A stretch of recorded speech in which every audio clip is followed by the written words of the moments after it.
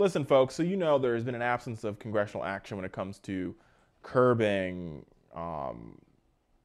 the use of guns and gun control. And in that absence, a private company is coming up with its own lucrative solution to solving a lot of these problems.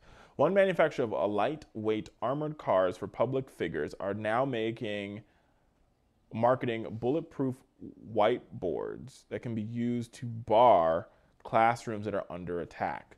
The International Arming Corporation Safeboard started at $1,800 now, $1,800, on either side. It locks over the door and folds away from the wall, creating a shield that, for a 37-year-old, that shields up to 37 people.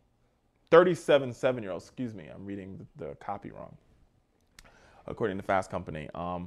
Listen, I understand why companies are doing this, because companies are saying, hey, listen, we got to protect the schools, we got to protect these students. And guess what? The United States government is doing nothing to help in this process. The United States government has been quiet. It's a deafening silence on gun control, because the NRA has our Congress by the balls and we can't get anything done. Background checks, making sure the schools are gun-free zones, making sure that nobody in the school has a gun. Not arming teachers, making sure that nobody has a gun. And so what's happening is companies and the private sector is coming in saying, well, since we know that there might be another gun shooting again, maybe we should give you you should buy these doors that are bulletproof.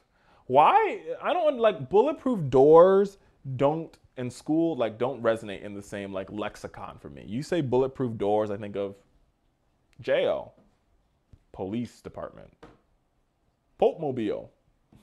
I don't think of first grade, second grade, kindergarten, teacher with an apple, kids learning, nap time. Those don't resonate. That's part of the problem. It's part of the major problem that we have in this country.